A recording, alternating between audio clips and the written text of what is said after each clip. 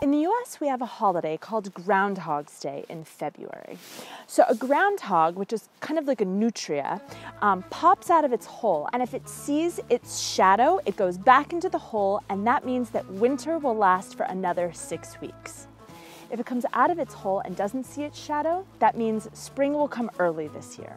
I don't know why we let a rodent with questionable eyesight determine the end of winter, but there you have it. The tradition came to the US from Germany, though I feel like the Germans would be more sensible than that. The Czechs, on the other hand, are a little more take charge when it comes to controlling the end of winter, and they've been doing it for over 1,000 years.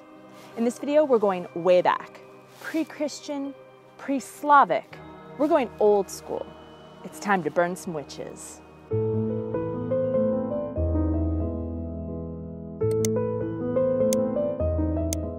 On the evening of April 30th, the Czechs celebrate Palení čarodějnic, the burning of the witches. This tradition comes all the way from Celtic times, when the boji, the Celtic tribe that settled the Czech Republic, would practice it there.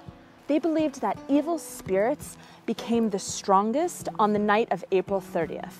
And that's about halfway between the spring equinox and the summer solstice. These evil spirits would wreak havoc on the agricultural community.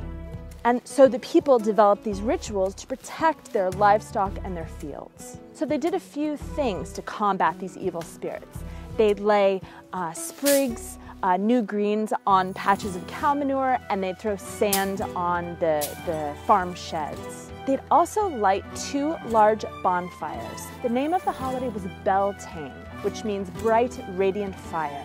They would extinguish all other fires in their homes and then use the fire from these bonfires to light new fires to start anew. And while these 2 bonfires were lit, they would walk their livestock in between them as if through a gate, and that was said to ward off the evil spirits from attacking their cows and other livestock. Beltane is still celebrated in Ireland and Scotland today.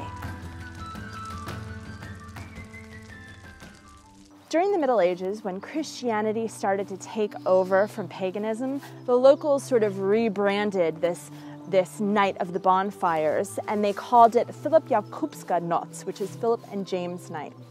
Those were 2 apostles, and their feast day were on May 1st, so it made sense to combine them into a Christian holiday. So where do the witches come in? Well, long before the infamous Salem witch trials in the United States, Europe had its own fascination with witches, and between the years of 1500 and 1660, they killed over 80,000 witches in Europe, most of those being killed in what is modern-day Germany. So witches have always symbolized an evil spirit.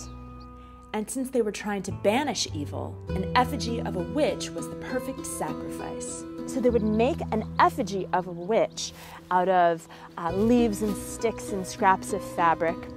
And when the bonfire really got roaring, they'd throw the witch atop and burn it. In modern-day Czech Republic, communities get together for large witch-burning parties in their villages. And with the burning of the witch, they bid farewell to winter and welcome spring. The biggest celebrations in Prague take place in Ledronka Park or Žluté Lázně. But this year, since large crowds are forbidden, we'll have to make do in our own backyard, or in our case, in a random German campground. I come from a part of the world where winter is barely discernible from spring. But after moving to Central Europe, I think it's really important to have a ritual like Palení čarodějnic to sort of put an end to a hard, cold, difficult winter, especially this winter. But I feel kind of bad burning my witch that it took me all day to create. She's kind of cute. Maybe if I gave her a hat, that would make her look more evil?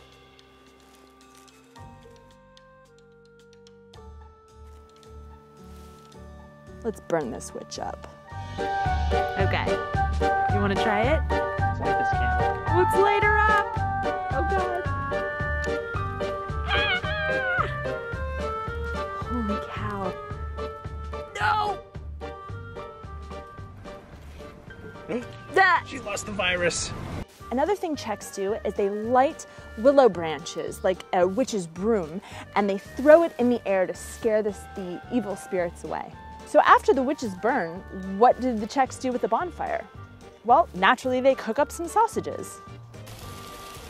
This video is not sponsored, but I highly recommend Beyond Meat plant-based sausages, available in Prague at Rolik and Košík.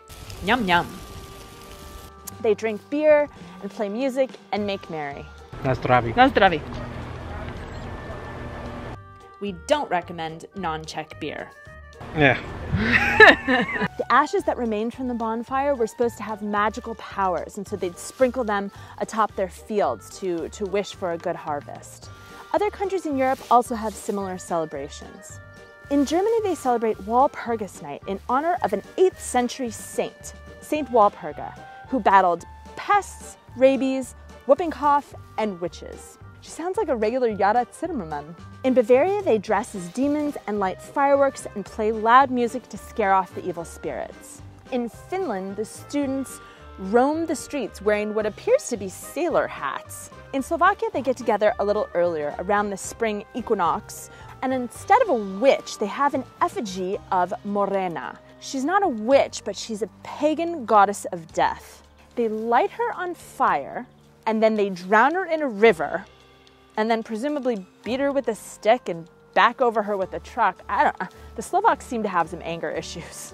Witch burning is also connected with the 1st of May, and the ladies must go and find a cherry tree and sit under it, hoping to be kissed so that she doesn't dry up, which we just beat her with a stick last month so that she wouldn't dry up. I mean, like, she's hydrated, guys. She's fine.